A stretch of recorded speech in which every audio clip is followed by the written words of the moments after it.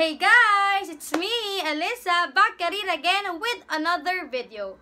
So, gumawa ako ng affordable makeup or makeup on a budget for those of you na nagtitipid katulad ko.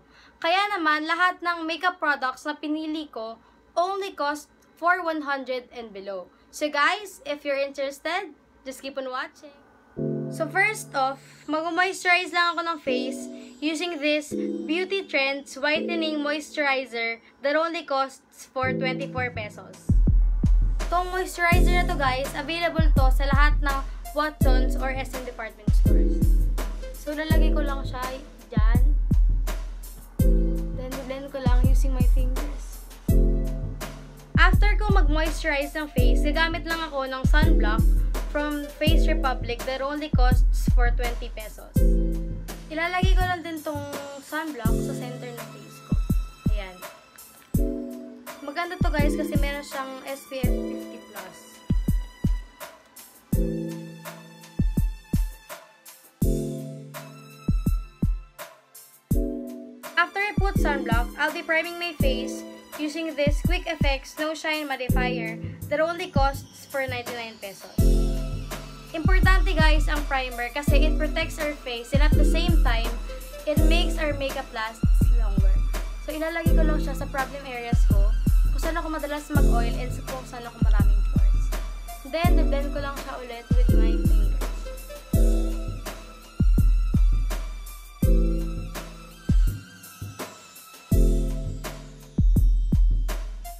Sa base naman, I opted for a BB cream kasi sheer and light yung coverage niya. And at the same time, nagko-provide din siya ng skincare. Ilalagay ko lang din to sa mga problem areas ko.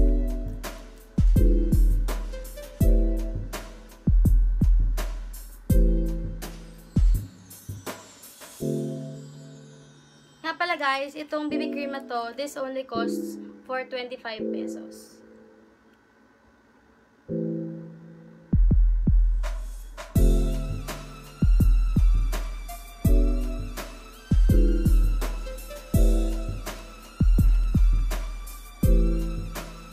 Maglagay din tayo sa leeg para naman hindi tayo mukhang lumulutang.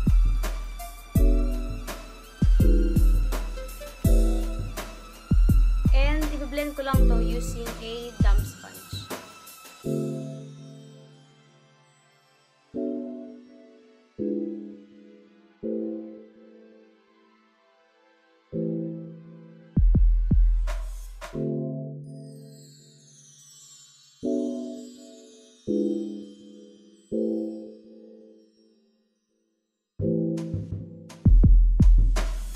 Next naman, mag-powder ako ng face gamit tong Nichido pressed powder in the shade Tan. Ayan, and this only costs for 100 pesos. I-set ko lang yung face ko using this powder sa center lang ng face ko where I oil the most.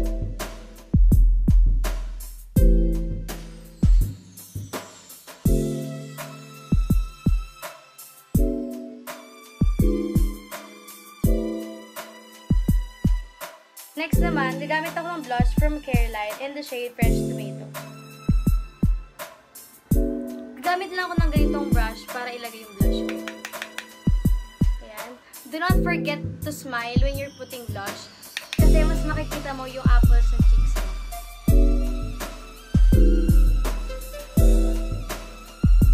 Next naman, mag-highlight ako using this AOA Studio Highlighter in the shade Cupcake.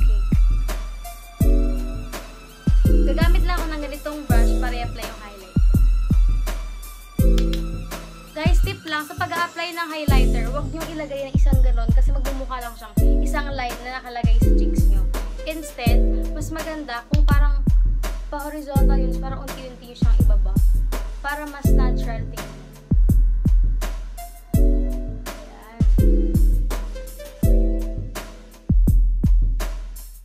Next is I'll be doing my brows using this Focallure eyebrow pencil in the shade number 1 gray. Maganda to guys, yung eyebrow pencil na to kasi retractable na siya. Ayan, retractable siya as you can see. And meron din siyang spoolie on the other side. Ayan. I'll just be doing my brows off cam and I'll be right back. To set my eyebrows in place, I'll be using this Nichido Nichido eyebrow gel that only costs for 89 pesos. Yan. Maglalagay lang ako guys sa brows ko para hindi na mag-move yung hairs. Wow, kala mo talaga may buhok.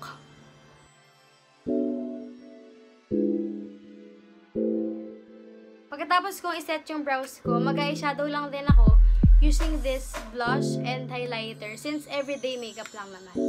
Ayan. Gagamitin ko tong dalawa. Yung ginamit ko sa blush ko ay yung ginamit kong highlighter ko. Gagamit lang ako ng fluffy brush para i-distribute yung blush sa crease ko.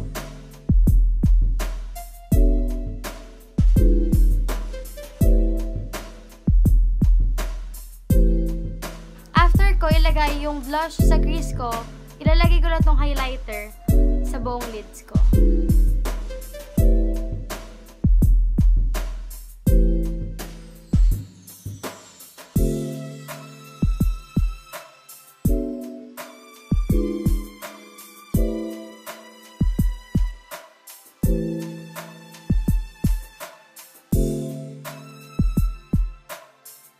After the may shadow, gagamit lang ako ng mascara from Careline that only costs for 100 pesos.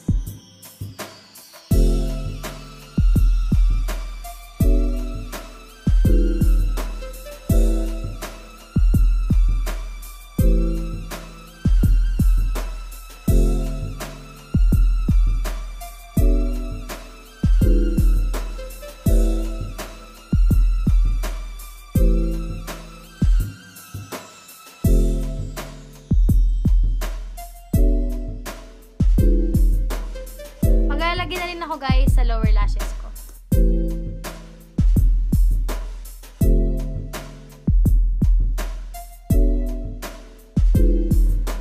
Guys, tong mascara to, more of a volumizing mascara siya than lengthening.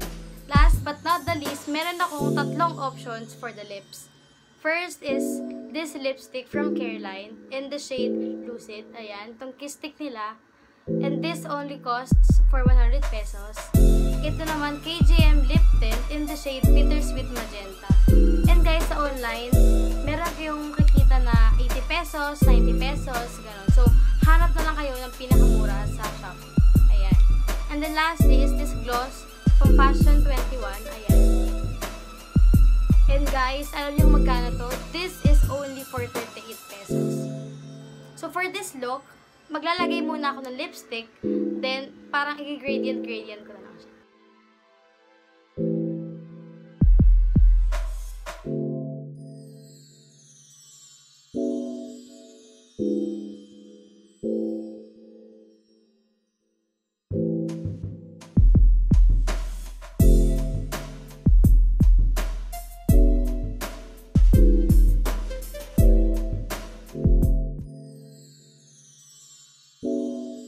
And this is the final look.